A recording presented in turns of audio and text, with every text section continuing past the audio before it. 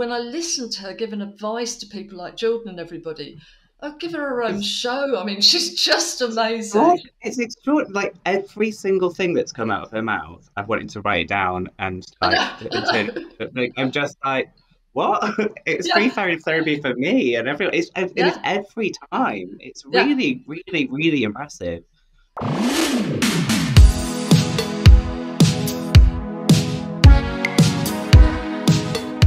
Hello, and welcome back to another episode of Big Brother's Big Body Language. I'm Adam Miller, TV editor at metro.co.uk, and I am, of course, joined by Big Brother royalty and body language expert, Dame Judi James. That just came out of me then. I didn't even know. That That's just what fell happens. You out. get there eventually. It's because I was holding the word Dame up, you see, to the screen as a prompt. Oh, that literally just came out. But we are going to be looking at the housemates and deciding if they are telling us one thing, but their body language is saying something else. Right. Well, we actually did the penultimate episode of the series now. We're into the Oh, final next week, yeah. um, which is mad. It's just flown by. I could have done with an extra 2 weeks, I think. I could have done. I'm quite enjoying this though because I think there hasn't been a duff day. I mean, I don't think Oh, I've ever known a Big Brother where there hasn't been a couple where you thought, yeah, it'll get more exciting tomorrow. Every single show has been just fascinating, brilliant, exciting, annoying more than anything else. But no, I mean, real drama, real drama. real job. Actually, I don't think they'd cope with another 2 or 3 weeks No, either. Actually, no, I feel like they, we're kind they of end of storylines and stuff now, doesn't it? As well. Yeah, I mean, and I think emotionally they're melting. They've put everything, particularly some of them that we'll be talking about. And I think, after a while, there's only so long you can be strong for. There's a clue No, there. well, yeah, it has been another big week, and like Paul's absence has definitely left a lot of people exposed. One of those people we're going to start with is Chanelle. After last night's episode, who I think she may have ensured that she's going home on Friday. But let's take a It look. does indicate who you're going to come at. Fair. Chanelle, by indicating who you are intending to nominate, you have broken the rules regarding the discussion of nominations. The name of my second nomination will be Yinrun. When we came back from the Hunger Games and Yinrun was crying on the floor, I found it difficult to go over and console Yinrun when the other person that she nominated is up for eviction. So sometimes you just need to read the room a little bit better, and sometimes you can be sad, but you just need to consider other people's feelings. So let's first take a look at Chanelle being kind of exposed for discussing nominations, because she kind of went straight into victim mode, feeling like she was being ganged up on, and actually no one really confronted her about it at all. But yeah, let's take a look at Chanelle, because it's been an interesting moment for her. Yeah, hugely annoyed by her on a personal note. The big problem that they've got psychologically, the Garden Gang will not face up to the fact of their own what are often hideous behaviours. There have been bullying behaviours going on in there. They have been plotting, obviously, even plotting with the nominations. They've been ignoring people.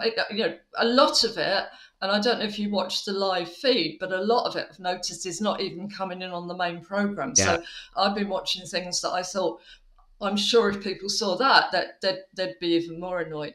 But the big problem with the Garden Gang is they cannot admit to themselves or to their ego that they're doing anything wrong. They have to be the good guys. And that doesn't sit well with the fact that they're getting booed and they're getting evicted. So the only way that they can keep their ego intact with, well, we're lovely, why is that happening, is the fact that it must be the upstairs group that are sitting there amongst themselves, talking against them, plotting against them, bitching, and they're not. But they're I not at really all, no. no. As Jordan said, why would we? They're too boring. I mean, that's probably the worst thing that anybody's in that group. And that group have been using all sorts of activities to prove that Yinrun gave Jenkin a pass to her party. That they're doing all sorts of nice things to them. But the point is, for the Garden Gang, if they admit that that other gang aren't that bad, it then admits that our behaviour has been a bit on the rancid side. So they have to almost take on that idea of paranoia, and that then tells them that everybody, included especially Trish, they're awful people. So a lot of that was coming up in Chanelle's behaviour, particularly because I think she's almost in a way become a little leader of that gang and showing a complete difference. Do you remember the woman that said, "Oh, I don't like confrontation. Don't even use eye contact on me. You know, I need to hide under a pillow for about a month." There she is. I mean, really plotting like the big ringleader of them all, and this is hurting her because if she stops to think about it, you know, I've said that Big Brother shows you your reflection in a mirror. You find out who you are when you go in there. But people won't accept that. They can't accept that because they don't like what they see. And that's what's happening to Chanelle at the moment. She'd rather believe that they're awful than think that maybe some of her behaviours might be questionable. And it's really interesting because they've just the divide, even the talk of the divide is kind of only from one side, really. Like one of the other side is kind of just quite oblivious to it. Yeah. But also we kind of saw like it was very like a stroppy teenager almost she was getting called out, like where she was like eating a bowl of cereal and like the eye roll and the sniggering and yeah, but we haven't really seen loads of Chanelle up to this point, but now we're seeing this. Yeah, which is not good. I mean, this is what actors call a bit of business. You know, if you've got something coming up where you want to hide your emotions, you find something to keep yourself busy. And I mean, she was fuming, hurt, everything at that point. So why not just keep shoving cornflakes into your mouth, because it helps you to mask your body language. So in a way, I think that was also perhaps trying to feign that she wasn't injured by it, but I think she's been in tears ever since. And then with the Yimron, I mean, you know, I don't even know what to say about anybody that nominates Yimron. I mean, obviously she's got a stronger personality than we knew, but she's been so pleasant, so nice to everybody. And you could actually see with Chanelle's body language that she felt guilty. She came out with it was like a word salad. It didn't make any sense at all as to why she was nominating her. And she used her arms in a body barrier. Suddenly there was no eye contact. When she said Yimron's name, she used a dying fall. There was no energy. She almost couldn't say her name. That's how guilty that she was feeling. She was curled forward. And you could just see that she was trying to lie and make Yimron run out to be the villain and not believing it herself. And shame on her for doing that, because I don't even see that there was any reason in terms of, I think Yimron might win, therefore I don't even think it was just unpleasant, really, unnecessarily unpleasant. Given the amount of conflict and tension there is in the house, and you know, like probably the one person who's so far removed from it, it was really extraordinary. I mean, it was just and like you said, it was just kind of I didn't feel clearer about it at all after she'd finished nominating. No, and the biggest moment of hypocrisy and misunderstanding yourself and your circumstances was when Chanelle was crying in bed, you know, and sobbing away. And Matty was wonderful. He got his arm around her. He was comforting her. He was almost acting like a professional. You know, wake me up in the middle of the night if you feel. And she was going, I just feel so lonely in here. You know, and I thought, have you not seen there's a guy clinging to you like a limpet, which I have to say, some of the members of the house that are being labelled strong, they're the ones that are getting isolated because people don't seem to think that they need that. There's her. She's got it from her own gang anyway. But, oh, poor me. And she didn't even realise that at that very moment she was getting exactly what she was saying that she hadn't. I mean, also tell that to Noki, who has genuinely been quite alone in that house, and you know, and didn't get to see her family member because they picked yours, you know. Yeah, and you know, Noki is doing in a way that, you know, I've said all along, she's almost professional. She's so assertive, and she clearly thought the right thing, which is that I'm going to mix the groups. I'm not going to favour anyone. I'm going to be very fair. I'm going to integrate. I'm going to show everybody. And then both groups started to be a bit suspicious because she was doing that. It was like she can't win, and that was again another pity. And I do hope people are watching this and realising what we're seeing and not thinking, oh, she's just trying to make up with each group so she doesn't get nominated. It's not that kind of behaviour at all. It's grown up adult behaviour. No, that is exactly what it is. Yeah. But they are children in there. It's like more so than we've seen in a long time, I think. Yeah, at least that side. I love the way, because just briefly, this is the first Big Brother in the kind of woke era. That a lot happened in the gap, the few years it was off. And I was thinking, will it survive? Because people are going to be, oh no, please let me make you a cup of tea. It's going to be so kind and so nice in there. How long was it like that for? I mean, we got the pronoun thing, and I thought, yay, and these people, and then it disintegrated into not just playground behaviours, but horrible playground behaviours. I mean, really bad. Yeah, maybe it is a good job that we've only got 1 week left. There we go. We just touched on it briefly then, actually, that we have seen a few housemates this week almost penalised for showing strength. Obviously, probably the queen of that has been Trish. Let's just take a look at these 2 moments from this week. There was a part of me that was like, oh man, I wish I saw her and I would hear her voice and her comforting words, and her words of affirmation. I would have definitely loved to see that. Trish. It doesn't scare me anymore because I think I've got more haters in here than I have out there, if I'm honest. So I'd rather be booed and know I'm booed out there than people smiling in my faces in here. I mean, we talk about, strong characters in their house. I can't think of a housemate that's had to carry so much on their shoulders than Trish ever. Actually, she's taking all the responsibility for a housemate being evicted. She's just getting it from all sides, from that rival group. And yeah, we're starting to really see the kind of first signs of her feeling quite defeated. But let's take a look at that first clip. That first clip came after she found out that she wasn't going to see her sister, and she turned to the diary room, and we see a different Trish in the diary room, don't we? Yeah, and I think anybody with any ounce of empathy and understanding would know that Trish is there underneath, the one that is doing all those amazing behaviours. I mean, I can't tell you how much I admire Trish. I could not have done a quarter of what she's done. And all she's got as a reward is the fact that, because everybody's now turning around and saying to her, oh, you're a strong woman, you're a really strong woman.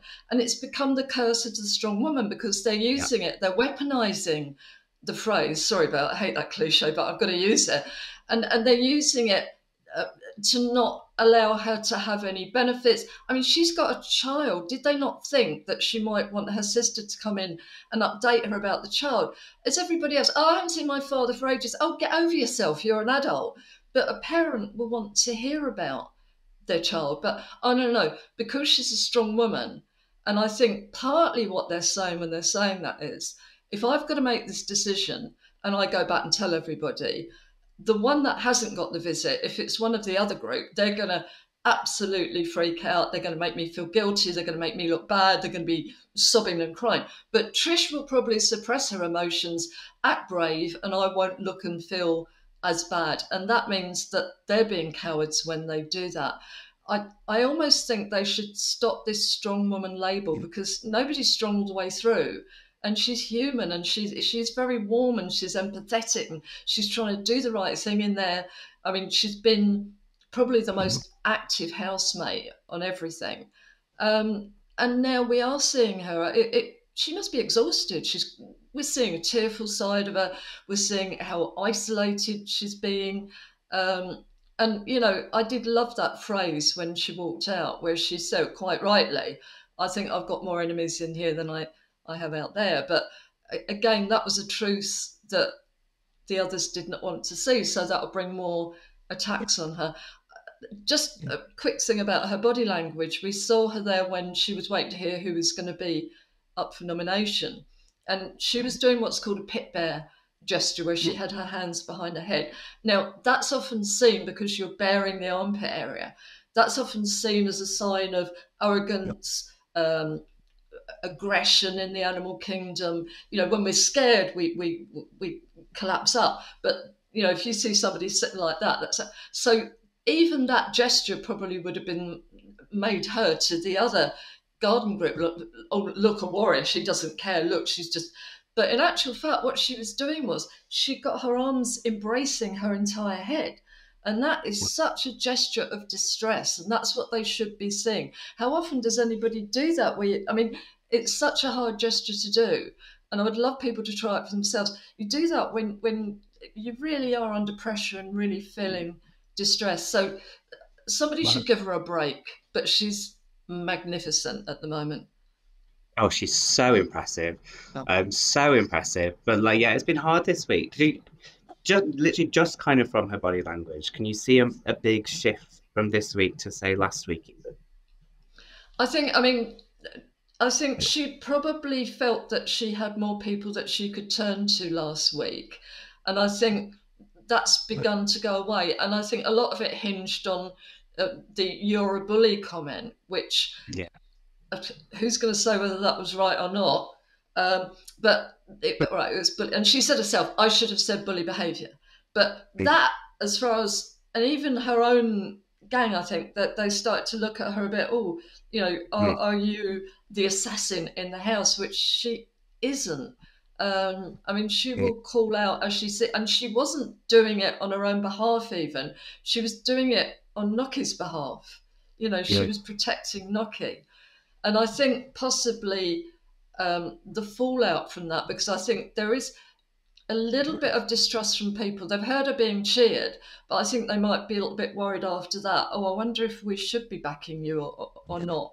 So again, it's probably down to a bit of cowardice, I'm afraid. But when I listen to her giving advice to people like Jordan and everybody, I'll give her own show. I mean, she's just amazing. It's extraordinary. Like every single thing that's come out of her mouth, I've wanted to write it down and I'm just like, what? It's free therapy for me, and it's every time. It's really, really, really impressive. I was thinking, you know, if I wanted to be a friend of anybody in there, who would you benefit the most from a friendship? And I would want her honesty and her her strengths as well. But you know, you'd almost want her to give you advice all through your life, wouldn't you? Yeah, I mean, just imagine having her as your mum, as your daughter, as your sister, or your friend. Like all of them. Like you know, she's just incredible. She's played every part so brilliant.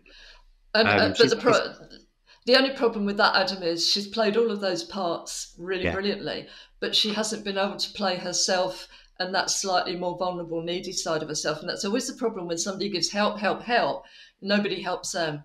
And I think that is why she's becoming more vulnerable this week. I hope there's a lot of cheers for her again to boost her up. Oh, I think there will be. I think she could, but I think it's going to be really tight between her and Yinrun at the end now. But the gap's definitely closing, I think. Yeah. But yeah. Anyway, amazing. So Daniel, next, not so amazing. We're going to look at the end of the kind of the first ever Big Brother love triangle that we've been championing all series. It really came to a crashing halt, I think. I'm sorry, Henry. Oh. I was just taken aback last night because you had that really long conversation with him.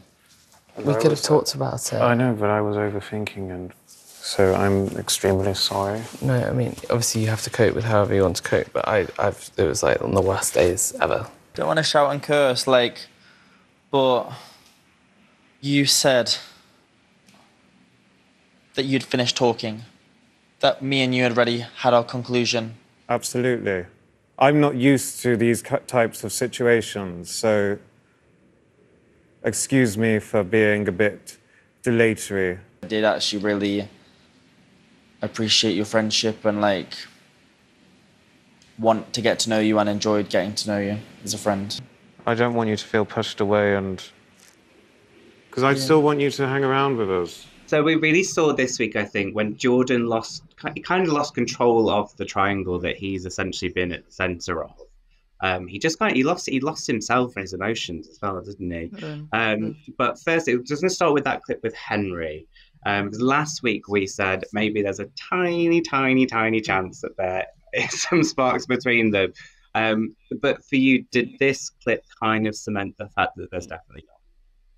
I think with Jordan, the word definitely doesn't apply, actually. I think it will. I would almost see those two going off into the sunset, maybe living together and having that kind of relationship that will be like this for the rest of the relationship. Jordan will go out and flirt with somebody else, then there'll be tears, then they'll make up. And then, because the big problem for Henry, and we saw it, I've never seen genuine heartbreak on television before. I've seen people pretending to do it, but this has been, I mean, it's almost quite a mature relationship, because I think a day in Big Brother is like a year outside Big Brother. And he was genuinely helpless and grief-stricken when Jordan stopped speaking to him. And I think for Henry, he realised at that point, I have no control and no power in this relationship, because if I don't do what Jordan wants me to do, if I start saying to him, you shouldn't flirt, he will just cut off. He won't even look at me. He will cut me off, and I can't bear that. And I think so many people will identify with that kind of a relationship, where you end up doing anything to keep a quiet life, because you know that the power lies with the one that can actually destroy you, really. I don't want to make Jordan sound deliberate or anything like that, but that's the way it is. But you know, what we've got now is that it is coming to the end of the run, and suddenly people's minds start thinking of the outside world. And I think Jordan did notice that Henry didn't deserve that, but also it was making Jordan look bad. He must know that this line about, oh, I'm not used, you know, it's all wearing a bit thin. I mean, even if he's only had the relationships in his entire life that he's got in there, he's done quite well in terms of experience. And Matty, boy, is Matty suddenly thinking about his man. I mean, you know, he actually thought he was going to come over from America to visit him, and screaming and screaming. I know he said he's got an open relationship, but he has been flirting. He's been returning the flirting with Jordan. I think he's realised that that might not look good.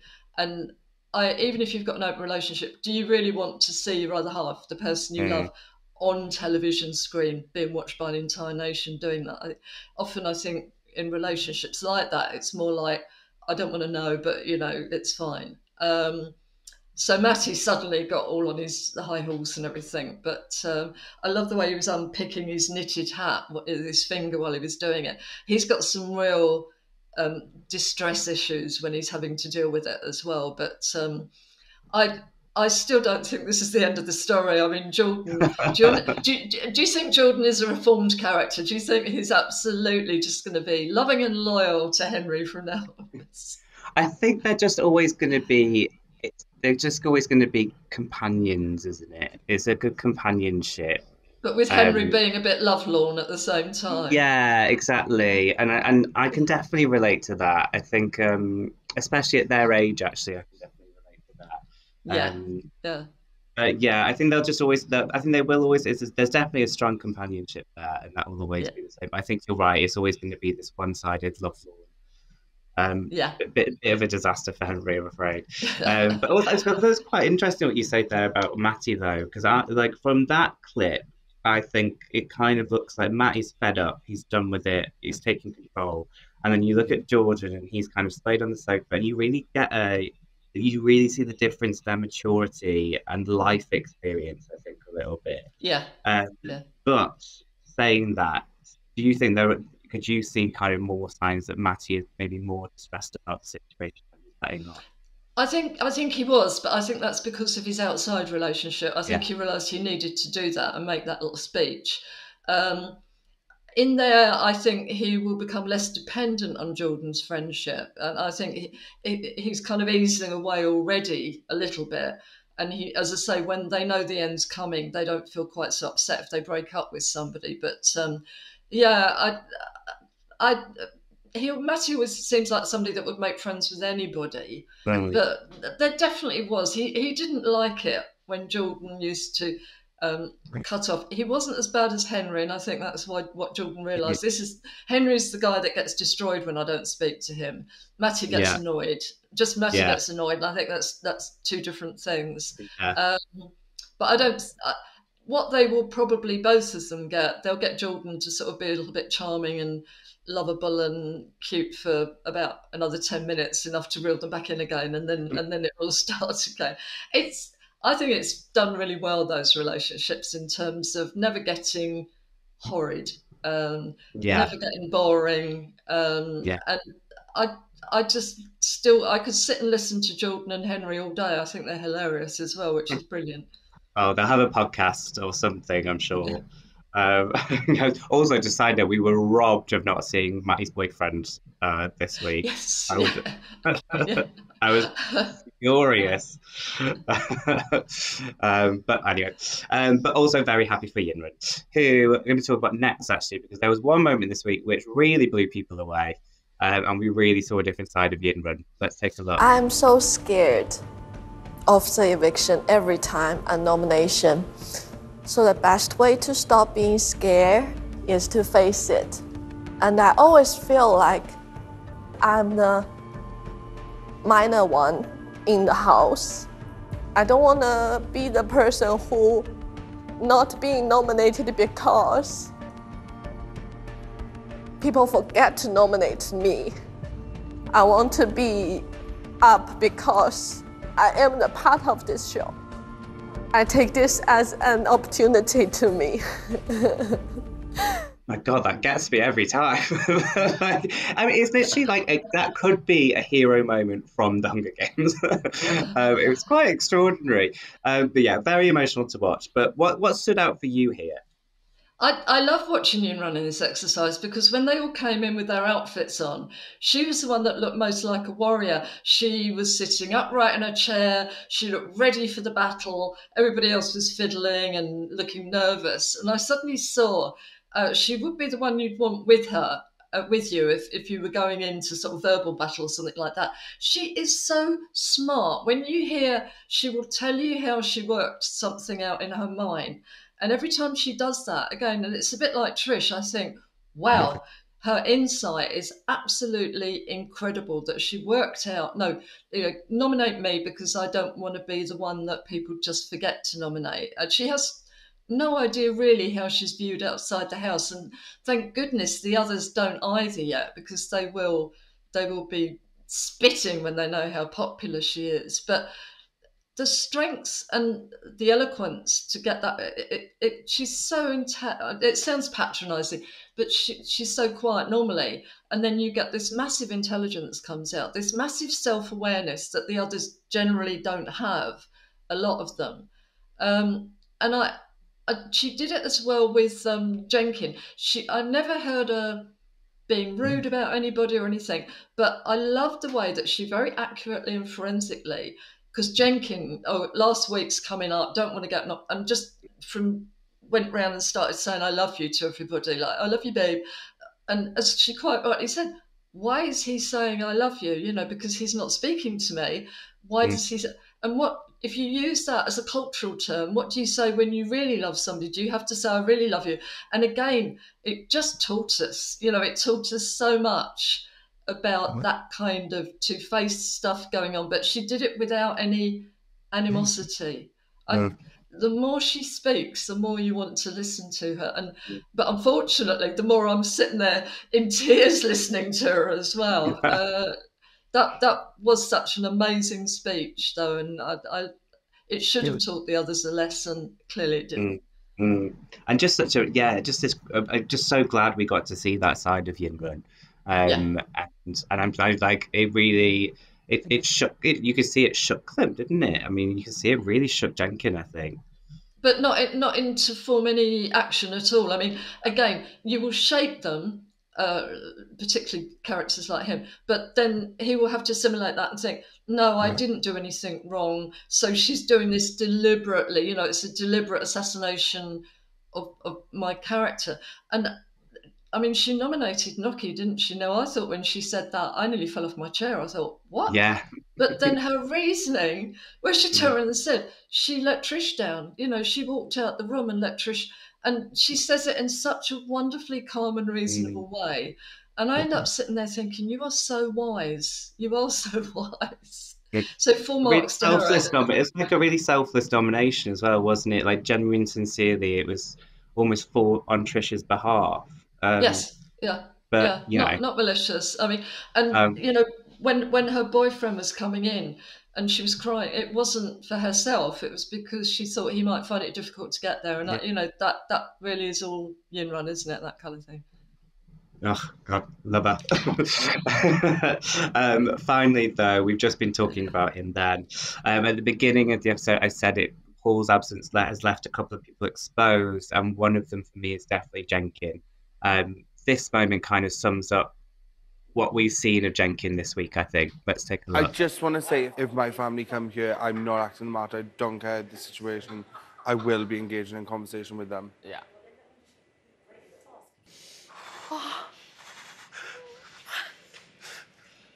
Hiya, Jenkin.